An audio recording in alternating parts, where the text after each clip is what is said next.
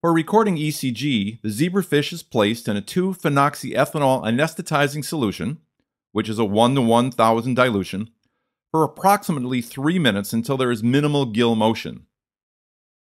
We want to sand the electrodes to create a clean recording surface.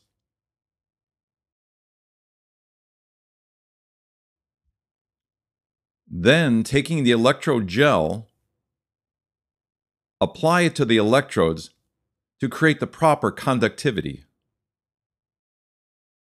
Opening up LabScribe, we open up the settings file,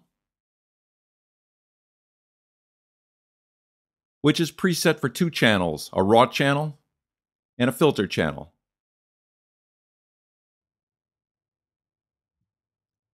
With the fish fully anesthetized, take it out of the solution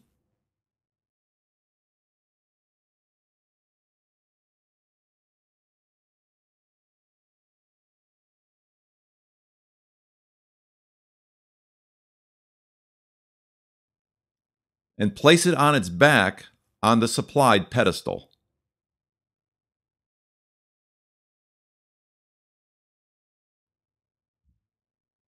Make any fine adjustments as necessary,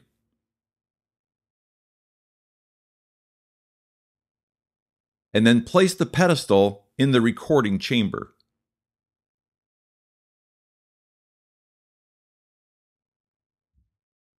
Using the turn screw, lower the electrodes until they make contact with the fish.